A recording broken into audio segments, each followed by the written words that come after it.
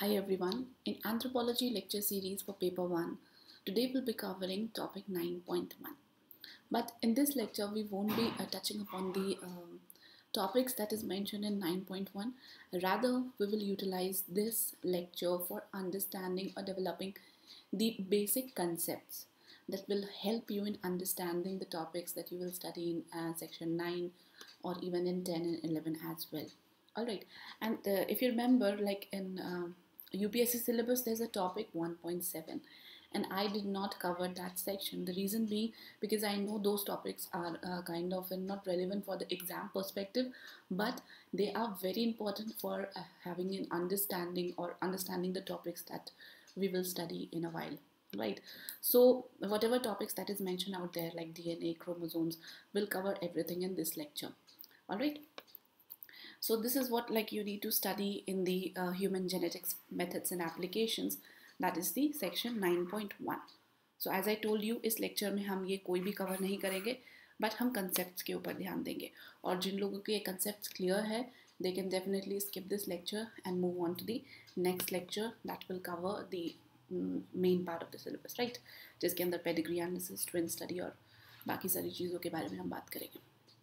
Now first of all, since we are studying genetics, आपको एक basic understanding होना बहुत ज़रूरी है, like what is genetics. So I hope you must be knowing कि genetics of course ये एक biology की branch है, जिसके अंदर जो भी आपके traits है, whichever traits that you have received from your parents is being studied. यानी कि कैसे एक generation से दूसरे generation में जो traits pass on होती हैं, ये उसकी studies आप जेनेटिक्स के अंदर करते हैं, राइट. और बहुत सारे ओवरफील आप कह सकते हैं ओवरलैपिंग फील्ड्स होते हैं under this human genetics. Like आपके क्लासिकल जेनेटिक्स होता है, साइटोजेनेटिक्स होता है, मॉलिक्यूलर जेनेटिक्स होता है. सिमिलरली जीनोमिक्स भी इसके अंदर आते हैं. तो बेसिकली जीनोमिक्स और जेनेटिक्स में एक थोड़ा सा डिफरेंस भी है, वो भी हम देख लेंगे आज ही के लेक्चर में. देन पॉपुलेशन जेनेटिक्स भी आता है, जो आपके सिलेबस में भी पढ़ना है पॉपुलेशन जेनेटिक्स के बारे में, right.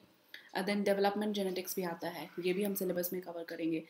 Clinical genetics, genetic counselling, ये सारे आपके आप कह सकते हैं it's a kind of N field related to the human genetics only. Alright.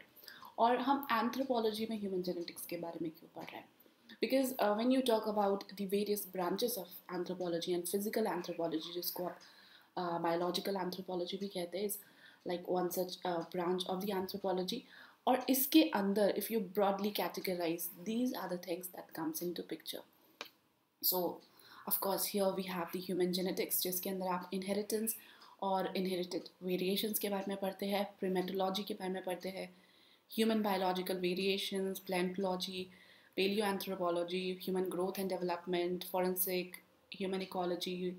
then ये सारी जितनी भी आप चीज़ें देख रहे हैं, and of course applied physical anthropology, ये सारे आपके फिजिकल एंथ्रोपोलॉजी के अंदर ही आता है. And that is why we are studying genetics as of now. I hope ये चीज़ें अभी तक क्लियर है. नाउ हम जेनेटिक इन्फॉर्मेशन की अगर बात करें, तो what are the usage of all these genetics information. जो हमने बोला कि आपकी जो ह्यूमन जेनेटिक्स है, branch of biology, it deals with the human trait that are determined or passed on from one generation to the another. So basically what is the use of that? हम इतना इसको study क्यों कर रहे हैं? कोई तो पर्पस सॉल्व हो रहा होगा. Because any way, like whether you study mathematics, whether you study English literature और any of the XYZ subject, it has some role to play in your day to day life. कहीं ना कहीं उसका एक impact होता है. That is why you are putting so much of blood and sweat, right.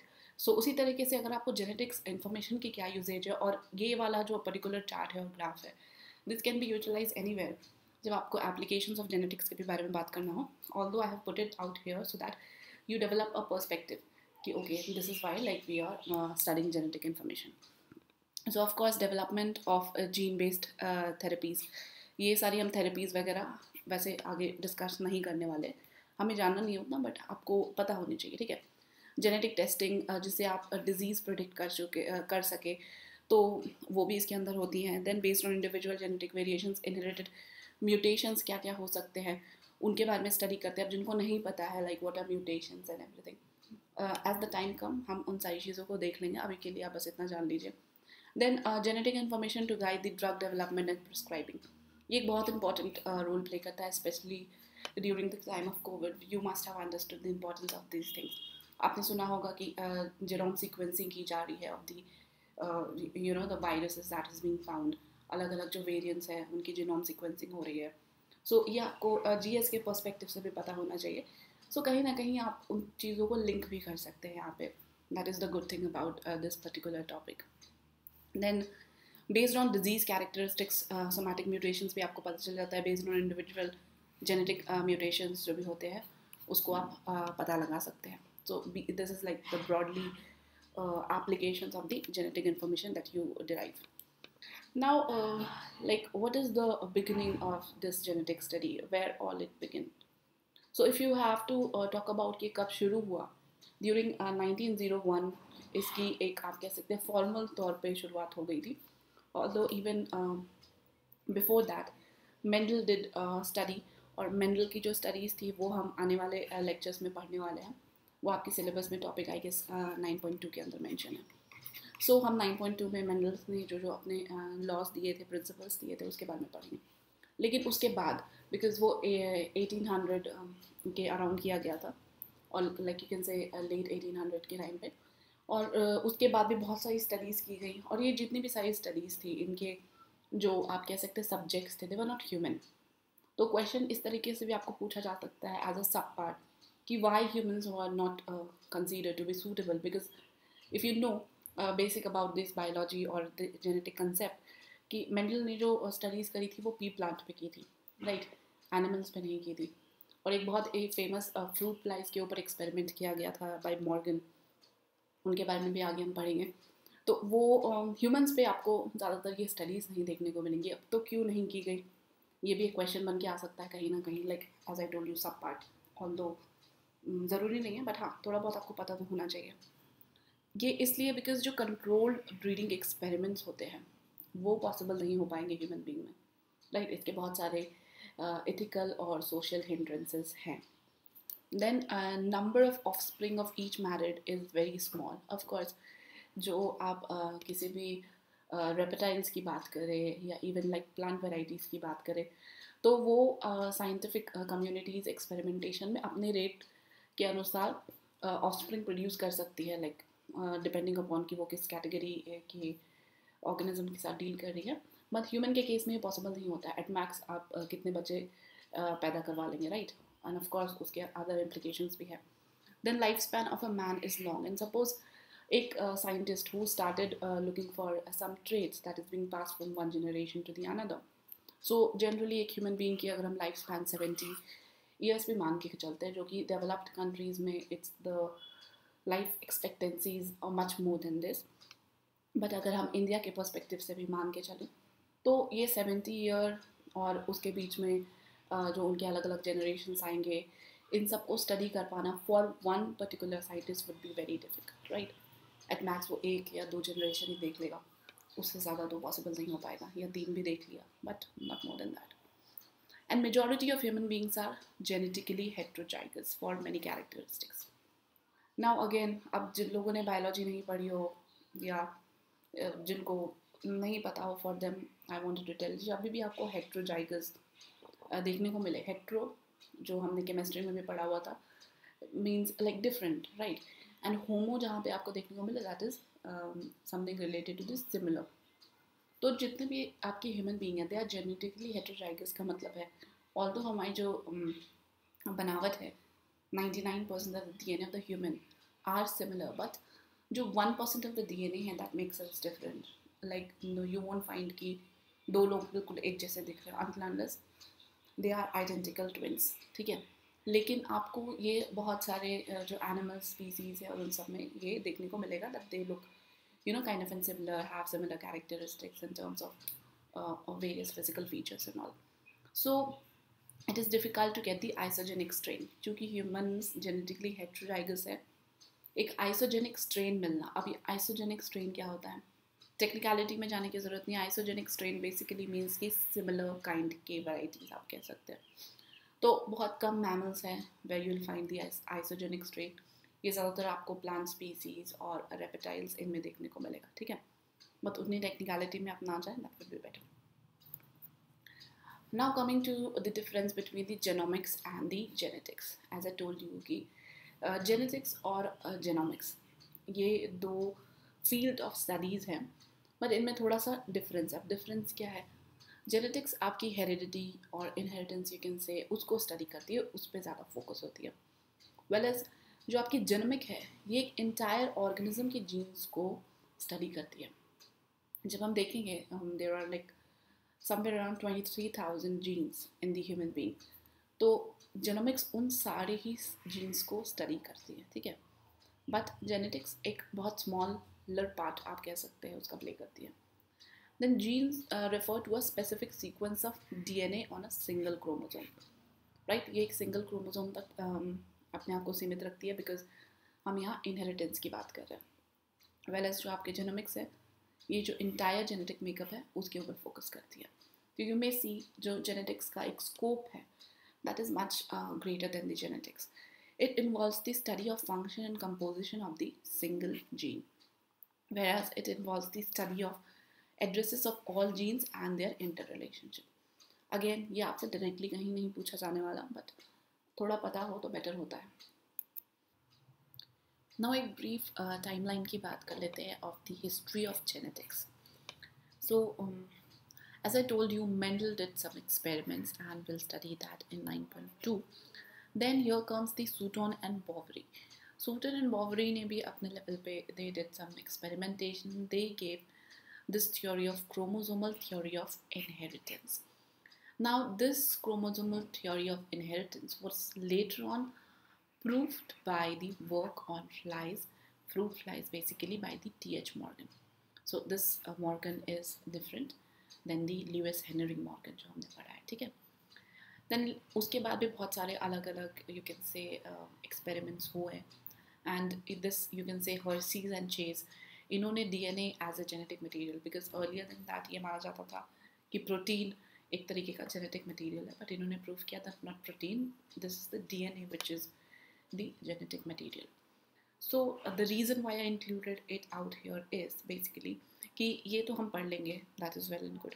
These two will cover in today's lecture, so that आगे की जो understanding है आपको जब मैं ये बताऊंगी, then you will get to know that why to know this experiment becomes important, to have a better understanding of the pedigree analysis.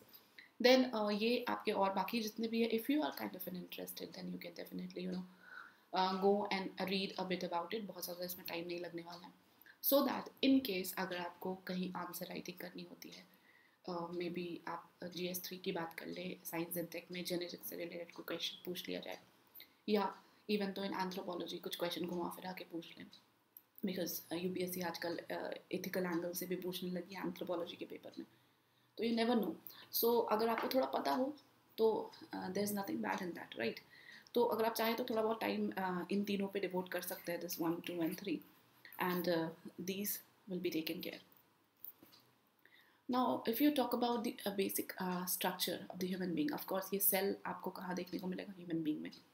इस सेल के अंदर you can see we all know and we studied plant cell, animal cell के बारे में. So cell के अंदर आपको nucleus देखने को मिलता है, राइट. और न्यूक्लियस के आसपास आपको बहुत सारे सेल्स के अंदर अलग अलग components देखने को मिलेंगे.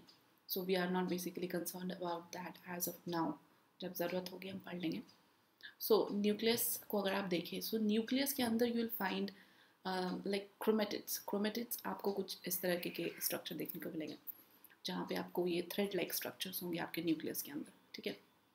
तो जब सेल डिविजन के प्रोसेस से पहले ये जो न्यूक्लियस के अंदर क्रोमैटिड्स है, they basically bundle up into the chromosome, and इन्हीं क्रोमोसोम्स के अंदर you will find the DNA, और यहाँ DNA में ही आपको जीन्स भी देखने को मिलेंगे, ठीक है.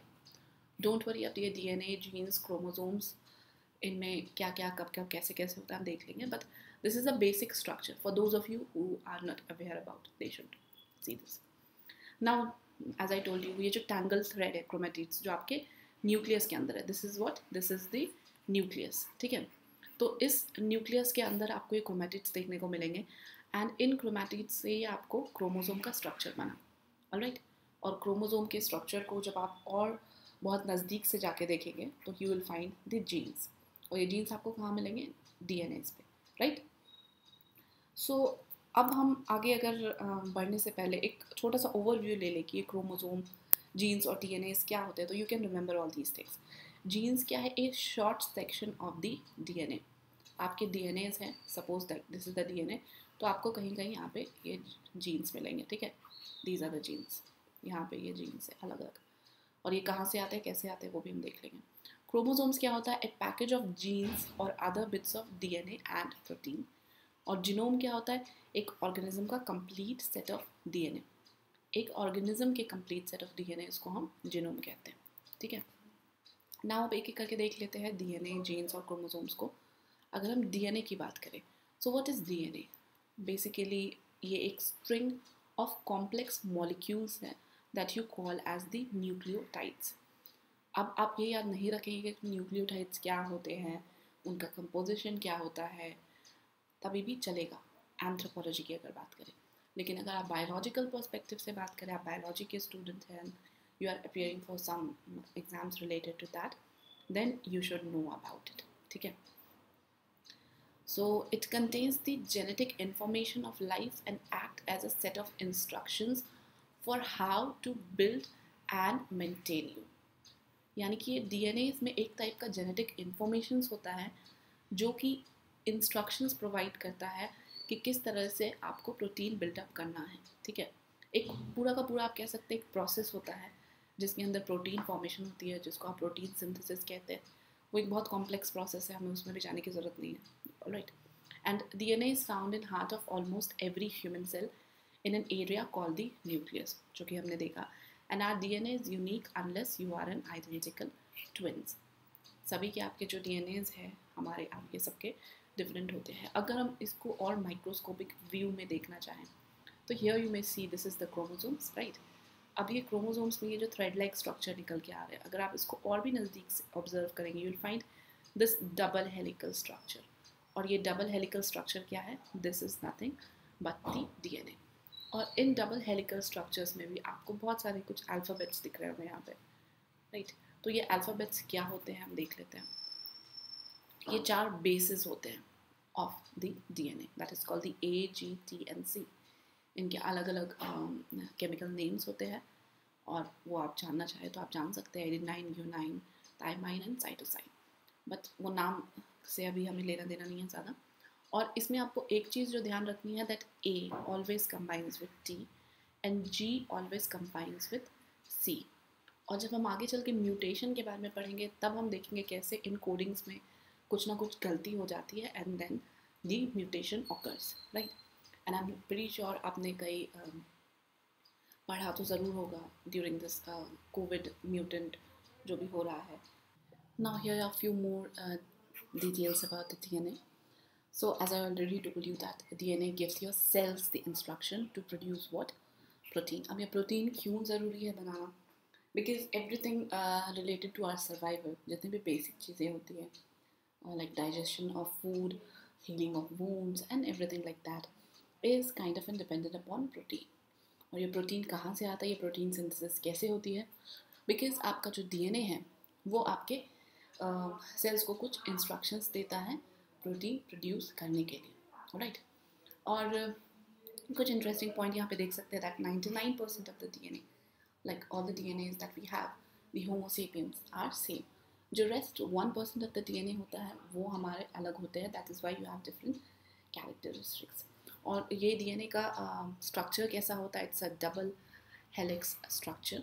और आपके each DNA is made up of 4 molecules also called the bases attached to a sugar phosphate backbone। अब ये केमिकल फॉर्मूला इनका क्या होता है, कितने नंबर ऑफ कंपाउंड्स इसमें होते हैं, कितने हाइड्रोजन एटम्स होते हैं, कितने ऑक्सीजन एटम होते हैं, you left it to the science student, ठीक है। वो आप केमिस्ट्री और बायो के वालों के लिए रहने दीजिए, हमें उतनी डिटेल में जाने की ज़रूरत नहीं है। नाउ टॉकिंग अबाउट जीन्स, हमने अभी बात करी है डीएनएस की, जीन्स के बारे में बात कर लेते हैं। I'll tell you with a very simple example। अभी तक हमने ये देखा that your DNA was giving your cells the instruction for producing protein। So आप DNA के जगह पे keep your mom, ठीक है, और ये instruction के जगह पे आपकी mom, suppose your mom is giving you instruction for making tea, तो your mom is instructing you to make tea and you is what, you is the cell. तो ये जो इंस्ट्रक्शन है टू मेक टी, ये DNA की जगह पे आपने मॉम को रख लिया, इस इंस्ट्रक्शन के जगह पे यू पुट जीन, ठीक है, और यू के जगह पे तो सेल है ही. यानी कि DNA gives the instruction in the form of jeans to the cell for producing protein. Alright, this is the simple thing that you need to know about jeans. और भी अगर कुछ और हम इनके बारे में बात कर ले, तो the DNA is found in our cell forms a molecular instruction book, but it's just a set of random letters with no order of punctuations. It's organized into little chunks or paragraphs or information that each carry a specific set of instruction for how to make certain aspect of you. So यहाँ पे हमने देखा था, this is suppose the chromosome में हमने देखा that these are like the double helical structure. यहाँ पे आपके DNAs हैं, और डीएनएस में भी आई टोल्ड यू कि यहाँ पे कुछ जीन्स है. तो ये उन्हीं सेट ऑफ इंस्ट्रक्शंस की बात कर रहा है जो कि हमने इस एग्जाम्पल से समझा है, ठीक है. तो जीन्स में, डीएनएस में अभी तक जो भी हमने चीज़ें देखी हैं, आपको अंडरस्टैंडिंग पर्पज से क्लियर हो जानी चाहिए. और दोस्त like who are a student of biology, if they find any contradiction or if I am explaining anything wrong, so they can let me know in the comment section, because I told you earlier also in the physical anthropology videos that I'm not a biology student, so हो सकता है कुछ गलतियाँ हो जाए, आप मुझे बता दीजिएगा. So अब साइंटिस्ट की हम माने तो scientist think that our genetic code contains around 23,000 genes, right? 23,000 genes, like it's a lot more number. यानी कि अलग अलग टाइप के इंस्ट्रक्शंस 23,000 जीन्स देते होंगे. तो suppose your mom giving you some 23,000 instructions, what it would be, right. तो बहुत सारे कॉम्प्लेक्स फंक्शंस परफॉर्म करने होते हैं, and that is why all these things, right. And some jeans tell sales how to make protein involve in cell growth and divisions, and if these genes go wrong they can develop into cancer genes and cause cells to grow out of control. तो जो ये instructions है कहीं इधर से उधर हो जाए, राइट. आपको चाय बनाने के लिए बोला है और you made tea, may be like you make a black coffee, तो कॉन्ट्रडिक्शन तो हो गया ना. आपने कुछ सुना और कुछ कर दिया और चीज़ें गलत चली गई. और दूसरी चीज़ ये कि जितने भी ये जीन्स होते हैं, वो ज़रूरी नहीं है कि सारे ही प्रोटीन मेकिंग फंक्शन में पार्टिसिपेट कर रहे हो, but like most of them do so. Alright, तो ये बेसिक अंडरस्टैंडिंग के साथ हम आगे बढ़ते हैं. Now here you can see genes that codes for protein comes in different versions called allele. अब now you will say कि ये alleles क्या है. अभी तक तो हमने genes देखा, DNA देखा, but ये alleles it's like something a new word. Not to worry, हम देख लेंगे इसको simple form में कि alleles क्या होते हैं. Alleles of a gene have difference in the precise DNA sequence. और एक common example आपके alleles का है your eye color. You'll not see like each one of us on this earth have a similar eye color. It differs, right? Aishwarya Rai की eye color different है. Even like other actors, actresses have different eye colors. Even in your family you'll see, you might find someone जिनकी eye color बिल्कुल brown है, उस तरीके से. तो आपको ये differences देखने को मिल जाएंगे. तो ये differences क्यों होते हैं? ये differences होते हैं because of the different allele or different traits that you acquire, right? And we each have the same genes for the eye color, but different allele combination within those genes result in different eye colors. तो अगर आपको इसको simplicity perspective से समझना है, तो हमने यहाँ पे देखा था ये क्रोमोसोम है. क्रोमोसोम में you will see कि here is the DNAs, और DNA में हमने देखा था कि यहाँ पे कुछ जीन्स है, लाइक यहाँ पे आपको अलग अलग जीन्स देखने को मिलेंगे. और जब आप बात करें कि ये जो जीन्स है, इसमें अलग अलग एलील की जो कॉम्बिनेशंस होती हैं, अलग अलग जो इंस्ट्रक्शंस होते हैं, जिस टाइप का इंस्ट्रक्शन होगा उसी तरह की चाय बनेगी, राइट. सो वो जिस टाइप की भी चाय बनेगी, और यहाँ पे आप उस चाय को आई कलर से रिलेट कर सकते हैं, तो जिस टाइप का इंस्ट्रक्शन होगा उसी टाइप का आई कलर होगा. तो आप एलील को इस तरीके से समझ सकते हैं, they are nothing but the different traits, right. और यहाँ पे आप देखिए, जब हम बात कर रहे थे कि DNA और आगे के जो प्रोसेसेस होते हैं, ये जो इंस्ट्रक्शंस दी जाती हैं, for that here is a very simple diagram जिसमें आप ये देख सकते हैं जो आपके DNAs हैं. डीएनए को मैसेंजर आरएनए में आगे सिंथेसिस ट्रांसक्रिप्शंस किया जा रहा है, and then further this messenger RNA do the translation process, जो कि आपका अल्टीमेटली प्रोटीन फॉर्मेशन करता है। अभी एक पूरा का पूरा प्रोसेस क्या है जिसको आपको प्रोटीन सिंथेसिस कहते हैं, ये 1.7 के अंदर डायरेक्टली मेंशन है, लेकिन जब इसको डिटेल में हमें जानना होगा हम जान लेंगे। अभी के लिए आप बस उतना ही जान लीजिए जो हमने ये इंस्ट्रक्शन वाली बात की थी, राइट, कि आपके डीएनए सेल को इंस्ट्रक्ट करते हैं फॉर प्रोड्यूसिंग प्रोटीन।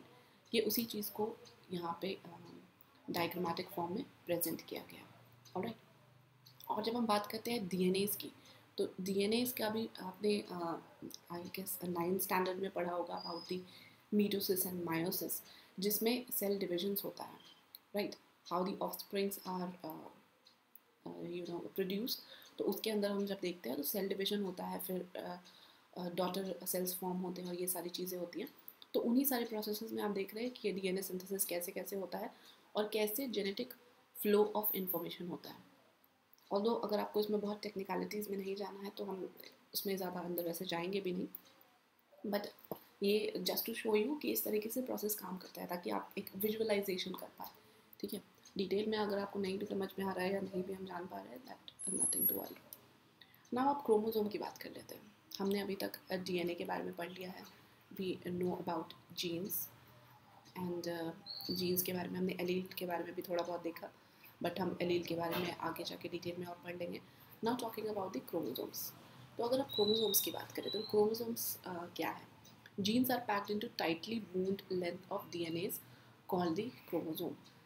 सो अगर अगेन आप इसको एक एग्जाम्पल के हेल्प से समझना चाहें तो अगर आपके जीन्स जो है is a specific paragraph that contain the detail on how to make one single building block of you, then a chromosome is a chapter in this instruction book. Of course, आपका ये chromosomes है, हमने यहाँ पे बोल दिया this is the DNA, और DNA के अंदर जीन्स है और जीन्स कोई इंस्ट्रक्शन है, यानी कि कोई एक पैराग्राफ है। तो ये पूरा का पूरा क्रोमोसोम में तो आपको कितने सारे जीन्स देखने को मिलेंगे। So that is what you can consider as a entire book, जिसमें बहुत सारे अलग अलग इंस्ट्रक्शंस हो गए इन वन सिंगल क्रोमोसोम्स। कुछ इंस्ट्रक्शंस आपके आई कलर को हो सकते हैं, कुछ इंस्ट्रक्शंस आपके हाइट को लेके हो सकते हैं, कुछ इंस्ट्रक्शंस आपके वेट को लेके हो सकते हैं। You might have heard about कि ओके वो तो genetically he she is very slim, right, और आपने ये भी सुना होगा उसकी तो जीन्स में ही है that he will grow taller और शी विल ग्रो टॉलर। तो इस टाइप की चीज़ें आपने सुनी होगी। सो वो यहीं से निकल के आती है, राइट। नाउ अब जो बेसिक्स है अबाउट द क्रोमोसोम्स, तो आपको इतना पता होना बहुत ज़रूरी है कि human beings have 23 pairs of chromosomes. Human being के अंदर 23 पेयर ऑफ क्रोमोसोम्स होते हैं, यानी कि टोटल वी हैव 46 क्रोमोसोम्स, ठीक है।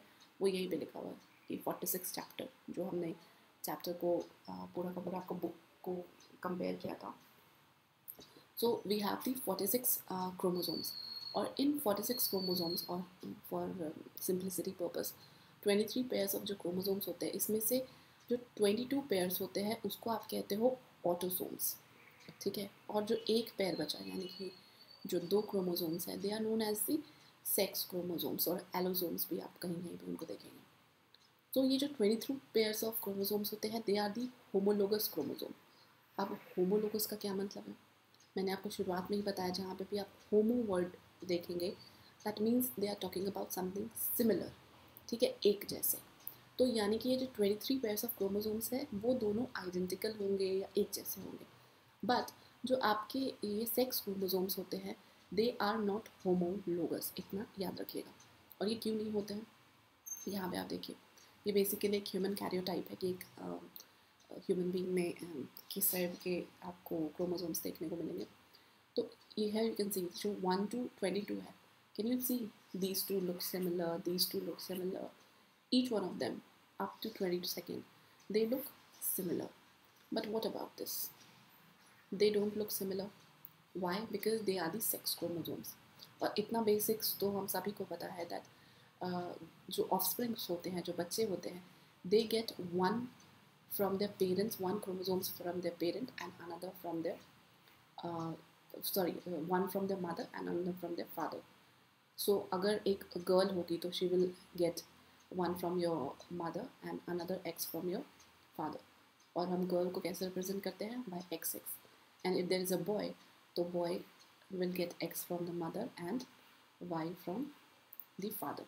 Because mother के पास Y नहीं है and father के पास एक ही Y है, right?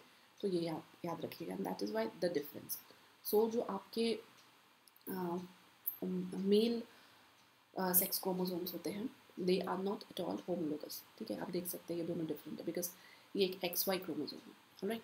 तो ये वर्ड्स आपको आगे चल के आएंगे और भी बहुत सारे हम देखेंगे क्या क्या होते हैं. और these autosomal chromosomes pairs are called the homologous pairs and the two chromosomes in the same pair are called the homologous chromosomes, जो हमने यहाँ पे अभी देखा.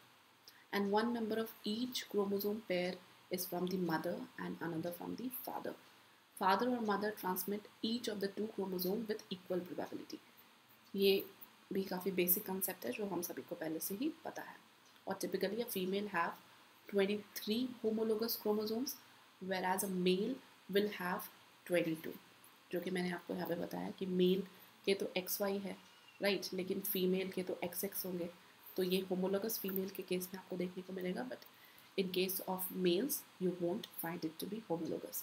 And that is why mail have the 22 pairs of homologous chromosomes.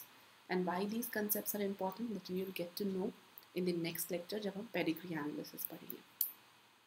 वही सारी चीज़ें homologous को यहाँ पे सिंप्लीफाई तरीके से लिखा गया है कि होमोलोगस क्रोमोसोम्स के क्या क्या कैरेक्टरिस्टिक्स होते हैं, that is the same.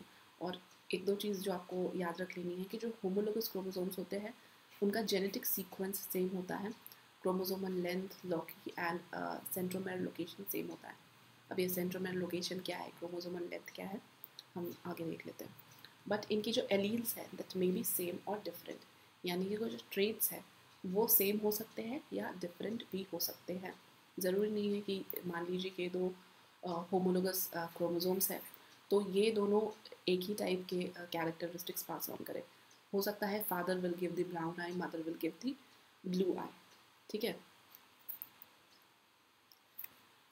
Now ये ह्यूमन कैरियोटाइप जो मैं आपको पहले ही दिखा चुकी हूँ, तो this is the human karyotype.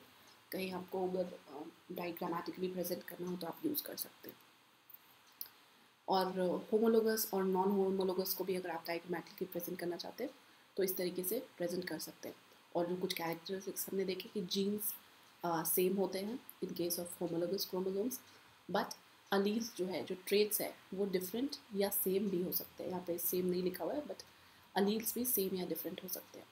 Non homologous के केस में जीन्स भी आपके डिफरेंट होंगे. ठीक है, यानी कि जो सेट ऑफ इंस्ट्रक्शंस है वो डिफरेंट हो सकता है.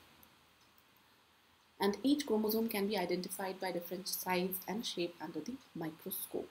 और चूँकि हम अलग अलग क्रोमोसोम्स एक पेयर ऑफ क्रोमोसोम में एक अपने फादर और एक मदर से लेते हैं, तो आपके जो ये दो क्रोमोसोम निकल के आते हैं ये आपको सेंटर पे इनके मिलेगा द सेंट्रोमियर.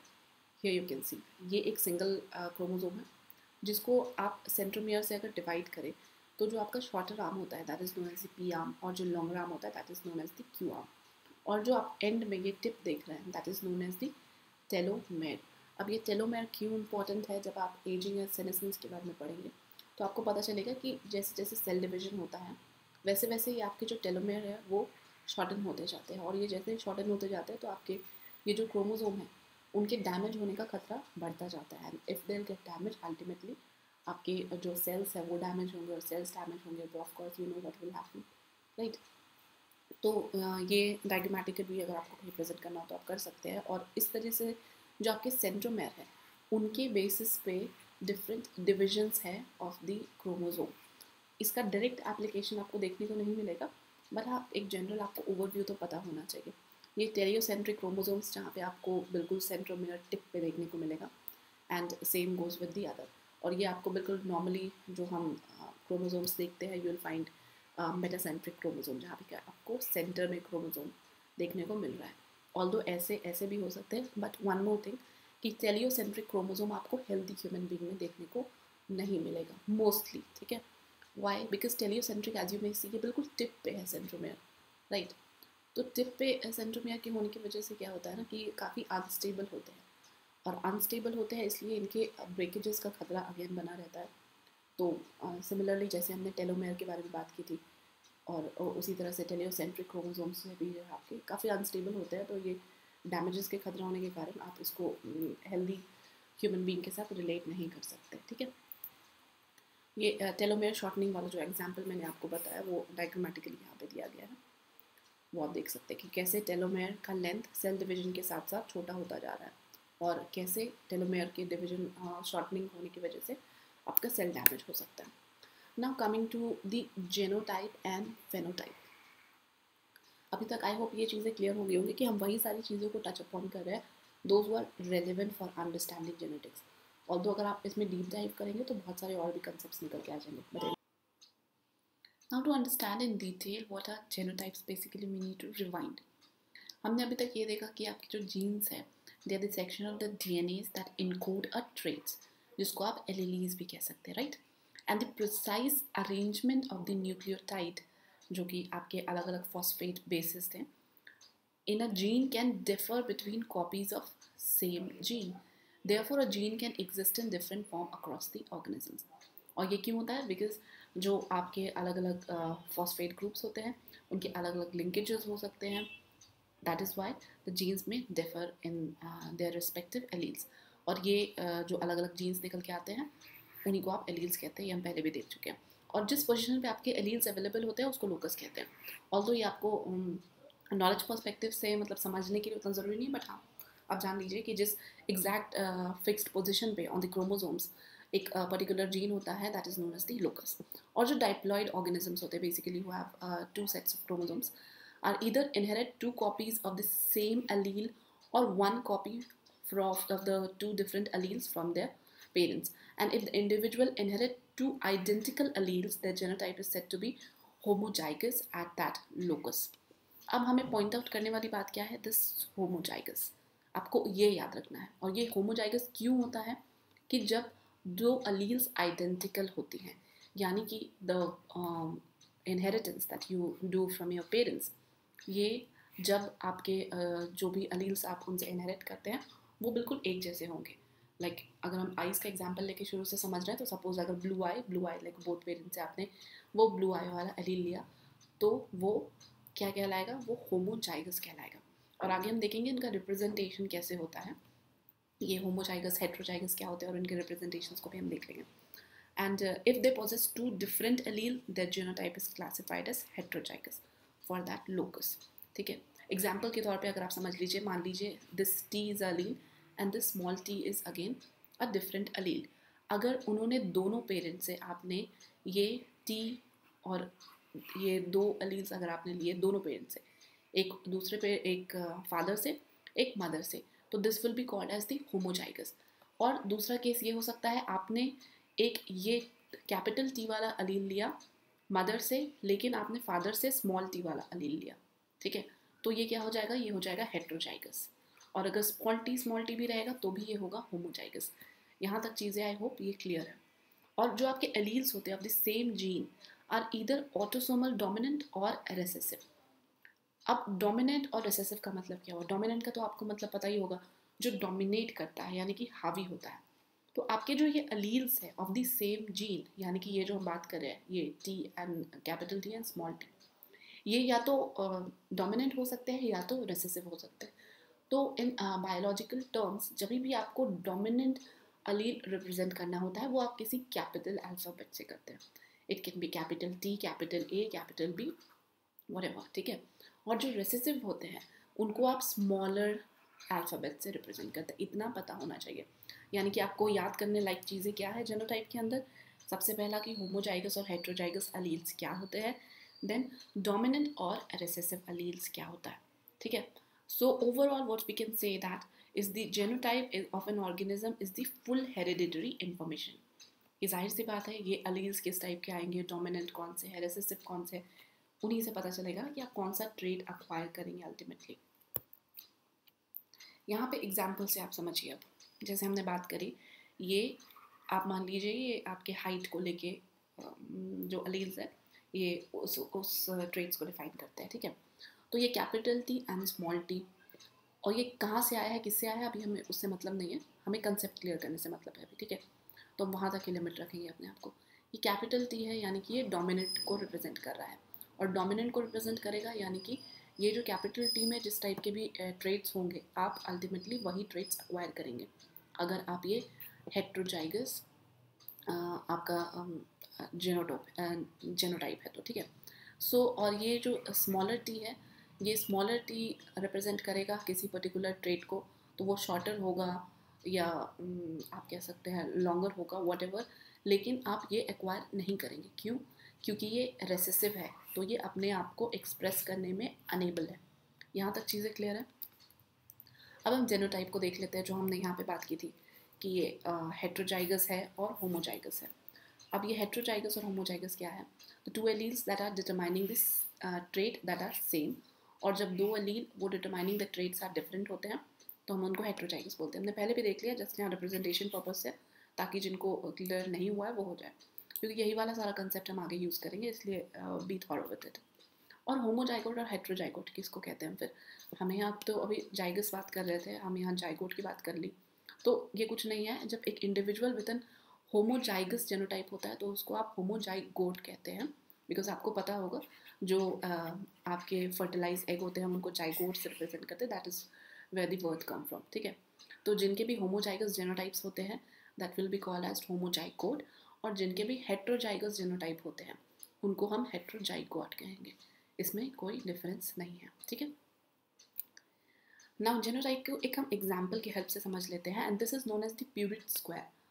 और प्यूरिट स्क्वायर क्या होता है? जनरली आप रिप्रेजेंटेशन पर्पज से यूज़ करते हैं, सो दैट चीज़ें आपको क्लियर हो जाए कि कहाँ से कौन सा ट्रेड एक्वायर किया जा रहा है फ्रॉम डिफरेंट पेरेंट्स, राइट। तो इसमें भी आई कलर का एग्जाम्पल दिया गया है। तो आप जेनोटाइप को इस तरीके से समझिए। मैं बोला जेनोटाइप आपके आइडेंटिकल जो ट्रेट्स होते हैं आपके जीन्स के, उनको बताती है, लाइक आपके जीन्स के जो भी कैरेक्टरिस्टिक्स हैं उनके बारे में बताती है। तो अगर हम बात करें आई कलर की, तो अभी हम चीज़ें यहाँ पे हाइपोथेटिकल ले रहे हैं। सपोज कि जो आपकी अलील है वो या तो ब्राउन है या तो ब्लू है। अलील क्या? जो ट्रेट्स है। तो हमें यहाँ बताया जा रहा है that I can be either blue और ब्राउन, और दूसरा कलर अभी आपको यहाँ पे एज्यूम नहीं करना है। और ये ब्लू एंड ब्राउन मदर से आया है, फादर से आया है, उससे मतलब नहीं है, लेकिन हाँ ये ज़रूर है कि इनको एक्वायर करने के लिए आपको एक मदर से मिला है, और दूसरा एक अलील मदर से मिला है और एक अलील फादर से मिला है। अब वो कौन डोमिनेट करता है और कौन रिसेसिव बनता है वो हम आगे देखेंगे। तो उसमें आपको कंडीशन ये भी दी गई कि आपके जो ब्राउन वाले अलील्स वो डोमिनेंट है, ठीक है। अब यहाँ इससे आपको मतलब नहीं है वो मदर से आया फादर से आया, इस चीज़ को ध्यान में रखिएगा हमेशा। सो ब्राउन अलील है वो डोमिनेंट है, और जो ब्लू अलील है वो रिसेसिव है। यहाँ तक चीज़ें क्लियर है। So if a child inherit to different alleles that is heterozygous, then they will have a brown आई। क्योंकि अगर ब्राउन आपके डोमिनेंट है और वो दो अलग अलग अलील्स को लेता है कोई बच्चा, तो जो डोमिनेंट है वो तो वही एक्वायर करेगा, right. And for the child to have a blue I they must have the homozygous for the blue आई। अब ये जो भी चीज़ें यहाँ बताई गई इसको इस प्यूरिट स्क्वायर में हम समझते हैं। मान लीजिए पेरेंट 1 है, पेरेंट 2 है, ठीक है, और बताया जा रहा है जो ब्राउन वाले हैं यानी कि ये वाले, they are the dominant allele. तो अब आपके जो फ्यूजन होगा, जब फर्टिलाइजेशन होगा और उस टाइम पे जब आपकी जाइगोट्स बनेंगे तो क्या होगा? पेरेंट 1 पेरेंट 2 के पास क्या क्या है? इनके पास ब्राउन आई है। तो अब ये इन्होंने ये कैपिटल बी दिया जो कि डोमिनेंट है, तब ये हम उसको कैपिटल बी से रिप्रेजेंट कर रहे हैं। पेरेंट 1 के पास क्या है? ब्लू आई है, तो इन्होंने बी दिया जो कि एक रेसेसिव ट्रेट है। तो जाहिर सी बात है अगर ये कैपिटल बी और स्मॉलर बी का कॉम्बिनेशन होगा, तो अगर ये डोमिनेंट है तो this child will have a brown I, correct. Then again अगर यहाँ पेरेंट बी इनको देता है एक ब्राउन आई और यहाँ पे पेरेंट 1 इनको देता है एक ब्लू आई, सिमिलरली क्या होगा? They will have a brown only. Then parent 2 के पास जो रेसेसिव ट्रेट है दैट इज़ द ब्लू आई, अगर ये ब्लू आई यहाँ से और इनके ब्लू आई यहाँ से आके मिलते हैं तो ये दोनों ही रेसेसिव है, यानी कि यहाँ पे डोमिनेट करने वाला कोई नहीं है, तो child will have a blue I. That is what is being said कि अगर होमोजाइगस होगा यानी कि दोनों सेम होंगे, तभी उनको ब्लू आई मिल सकती है। तो ये दोनों सेम है ना, राइट। सिमिलरली यहाँ से बी आया और यहाँ से ये वाला बी आया, तो क्या बना, ये भी होमोजाइगस हो गया और दोनों ही स्मॉलर बी है, रेसेसिव ट्रेट्स है, लेकिन कोई डोमिनेट नहीं कर रहा है यहाँ पे, the child will have a blue I. I hope यहाँ तक चीज़ें क्लियर हैं। Phenotype as I told you, जो आपके हाइट, कलर ऑफ आई होते हैं, जो भी ऑब्जर्वेबल कैरेक्टरिस्टिक्स होते हैं, they are known as the phenotype. और इन्वायरमेंटल फैक्टर्स भी बहुत इंपॉर्टेंट रोल प्ले करते हैं इन इन्फ्लुएंसिंग द फेनोटाइप। उसके अंदर एक बहुत अच्छा एग्जाम्पल है of the flamingos, because flamingos are not naturally pinkish in color. They are pinkish in color because of the kind of food that they eat, and because of the reaction that goes around in their liver and so. उसके वजह से उनको उस type का pinkish tinge या अलग अलग आप कभी देखेंगे डार्क पिंक हो जाते हैं, कभी दे done like kind of N magenta, light magenta also. तो ये होता है because of one compound known as कैटेनॉइड। और ये कैटेनॉइड किसमें मिलता है, blue green algae, larva, shrimp. आपको पता होगा कैटेनॉइड कैरेट में भी पाया जाता है। तो ये अलग अलग तरह के कलर्स के लिए रिस्पॉन्सिबल होता है। तो चूँकि दे ईट own like most of the time these things only, and that is why they have this kind of N phenotypic characteristics. ठीक है, तो इसीलिए यहाँ पे आपको मेंशन जब किया गया ना कि न्यूट्रिशन का भी एक इंपॉर्टेंट रोल होता है, तो दैट इज़ व्हाट कि आपके फेनोटाइप में न्यूट्रिशन का भी बहुत रोल होता है। तभी कहा जाता है ना कि टमाटर खाओ, टमाटर जैसे लाल हो जाओगे, something like that. Again, another example is of the individual skin color. So here again, I just included a simpler diagram of our skin, although इतना हमें डिटेल में जाने की ज़रूरत नहीं है स्किन में कितने लेयर्स होते हैं ऑल दोज थिंग्स, बट हाँ फॉर जनरल अंडरस्टैंडिंग पर्पस आपको इतना तो पता होना चाहिए कि जो आपके स्किन होते हैं उसमें डिफरेंट लेयर्स होते हैं, और उन्हीं में देयर इज़ मेलानाइन ऑल्सो। और ये मेलानाइन कंपाउंड्स जो होता है जब ये सन की यूवी रेज के कॉन्टैक्ट में आता है तो they started producing more and more मेलानाइन in your skin, and these melanin are the one that is responsible for melanin are the one that is responsible for the darker skin color. तो जितना ज़्यादा आपका UV rays से exposure होगा आपके body में मेलानाइन के साथ रिएक्शन उतना ज़्यादा होगा उस यूवी रेज का, और मेलानाइन प्रोडक्शन बढ़ेगा, and ultimately you will acquire that particular observable character of having a darker colour, जिसको आप सन टैनिंग भी कई बार कहते हैं। ठीक है, सो जेनोटाइप आपका एनवायरमेंटल कंडीशन में डिफरेंट फेनोटाइप्स एक्वायर कर लेता है। तो अगर आपको जेनोटाइप और फेनोटाइप के बीच में रिलेशनशिप स्टैब्लिश करना हो तो आप इस टाइप से भी कर सकते हैं, राइट। कि मान लीजिए someone is having a fair skin colour but eventually lands up in a place in the equatorial region, the person might started having sun tanning and other things like that. ठीक है, तो ये कुछ examples है that you can relate. Now coming to what I said, कि I'll explain you about how this chromosomal theory of inheritance was being proven by the work on fruit flies. ठीक है, जो कि मॉर्गन ने दिया था during the 1908 और 1911 के बीचों बीच। अब ये स्टडी क्या की गई थी, तो इस स्टडी के अंदर TH. Morgan study the fruit flies, जिसको आप ड्रोसोफिलास भी कहते हैं। ठीक है, ड्रोसोफिलास are commonly known as the fruit flies. तो इन्होंने इनके ऊपर स्टडी करी, और स्टडी करके what he wanted to prove was कि जो क्रोमोसोम्स होते हैं, क्रोमोसोमल थ्योरी ऑफ इनहेरिटेंस की, जो आप इनहेरिट करते हैं अलग अलग traits from your father and your mother, they play an important role in defining what characteristics you are gonna acquire. ठीक है, तो ये आपने यहाँ पे देखना है, पहले सूटन एंड बॉर्डरी ने ये चीज़ें दी थी बट अल्टीमेटली प्रूफ मॉर्गन ने करी। तो इसके अंदर इन्होंने क्या किया, he studied like many of the fruit flies, काफ़ी सारे उन्होंने फ्रूट फ्लाइज को इकट्ठा किया एंड स्टडी किया। It must have been very difficult, right, but हमने उनकी डिफ़िकल्टी पे अभी नहीं जाना है। हम ये देखेंगे कि उन्होंने काफ़ी सारे फ्रूट फ्लाइज को स्टडी किया, and what he observed that most of the fruit flies have a red आई। जो आपके नॉर्मल फ्लाइज है जितने भी maximum, they all have read आई। ठीक है, यानी कि अब सभी को रेड आई है, इसका क्या मतलब हुआ, हमने अभी तक जो डोमिनेंट और रेसेसिव का कंसेप्ट पढ़ा है, that red I is the dominant one, right. तो रेड आई आपके डोमिनेंट है, तो Morgan discovered a recessive mutation allele that cause the white आई। और उन्होंने देखा कि कुछ fruit flies also have white eyes also, so that means कोई ना कोई म्यूटेशन हो रखा होगा जिसकी वजह से they have that white I, right.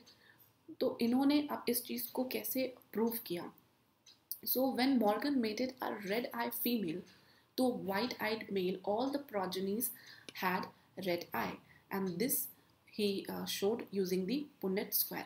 अब हम सबसे पहले ये देख लेते हैं कि रेड आई फीमेल को वाइट आई मेल के साथ अगर मीटिंग कराई गई तो रिजल्ट क्या आया। देन इन्होंने फिर इसको रिवर्स कर दिया था, उसमें क्या रिजल्ट आया हम वो देखेंगे। Then ultimately we will conclude.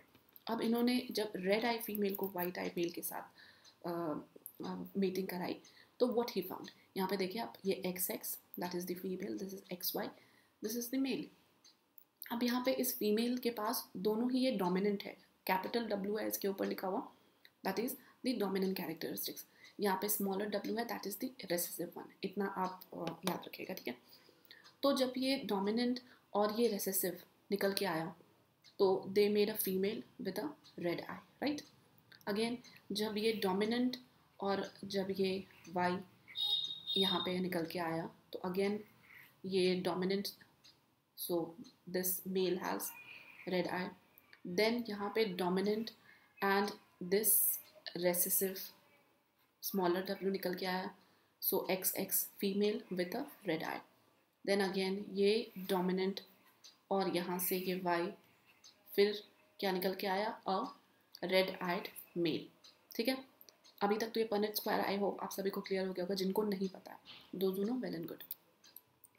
Then उन्होंने फिर क्या किया कि एक रेसिप्रोकल क्रॉस मीटिंग कराई जिसके अंदर वाइट आइड फीमेल को रेड आई मेल के साथ उन्होंने मेट कराया। यहाँ पे देखिए मेल गैमेट का है, इसकी रेड आई है, फीमेल क्या है, इसकी वाइट आई है। यहाँ पे क्या था, यहाँ पे इनकी वाइट थी, इनकी रेड थी। अब उन्होंने ये रेसिप्रोकल क्रॉस मीटिंग कराया। सो instead of all red I progeny he saw that all female had red eye and all male had white eye।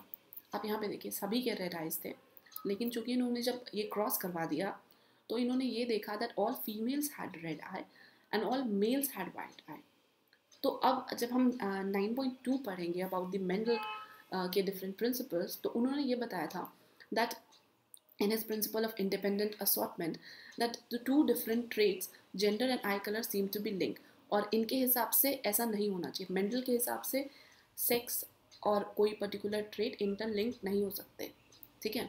मतलब आप ऐसा नहीं कह सकते कि बॉय है तो लंबा आई होगा, गर्ल है तो शॉर्टर होगी, बॉय है तो ब्लू आई होगा, गर्ल है तो ब्राउन आई होगी, ऐसा नहीं होता है, मेंडल ने बताया था। लेकिन यहाँ पे तो हम देख रहे हैं कि जब इन्होंने मॉर्गन ने करी ये study with the reciprocal cross mating, तो उन्होंने तो ये देखा कि रेड आई प्रोजनी जितने भी थे वो फीमेल्स थे और जो मेल्स थे उनके वाइट आई थे, तो ये कॉन्ट्राडिक्टरी कर रहा था। तो अभी के लिए हम इसको बस जान लेते हैं, इसको कॉन्ट्राडिक्टरी कर रहा था। अभी इंडिपेंडेंट असॉर्टमेंट क्या था वो हम 9.2 जब पढ़ेंगे तब देख लेंगे।